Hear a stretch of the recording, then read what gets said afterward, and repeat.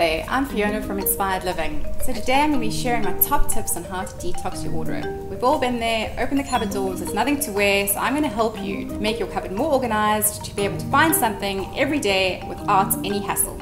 Tip number 1, keep it seasonal. If you try and do it all at once, you're going to drive yourself mad.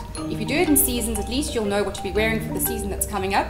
So now we're going into winter, so do it autumn, winter, and next year you would do your spring, summer. Tip number 2, make sure you've got designated piles, because if you try and just put it anywhere in your bedroom, you're going to end up not knowing where things are and you're going to end up keeping stuff that you actually wanted to give away. So the way I do it is I have a keep pile, which obviously are things that, like the scarf, which I know I'm going to be wearing all throughout winter, is going to go in the keep pile. So you'll have a storage pile, which will either be stuff that you need to store, or if you need things tailored. So if you need jeans taken up or there's a hole in something, make sure you put it in that pile so it gets fixed and you can actually wear it, because it's pointless being in your closet if it's not actually wearable. Then the third pile we're going to be doing obviously is your giveaway. Another handy tip is to have a bag on hand. If you're going to be giving things to a charity or to a friend, make sure you go straight into the bag, and at least then you know that it's going to be out of your closet and not take up any space.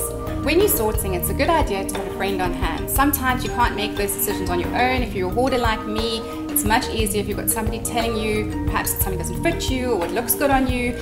And if you want to make it a social event, have it over a glass of wine. It makes it so much more fun.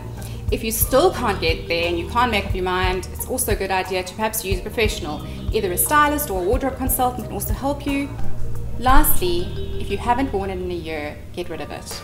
If you haven't worn it in 2 seasons, the chances of you wearing it again are not very good. So be ruthless, purge. It's a detox after all. I hope you enjoyed my top tips on how to detox your wardrobe. I hope you want to get more organized by watching this. And if you enjoyed it, please subscribe to our channel and check back next week for more handy tips.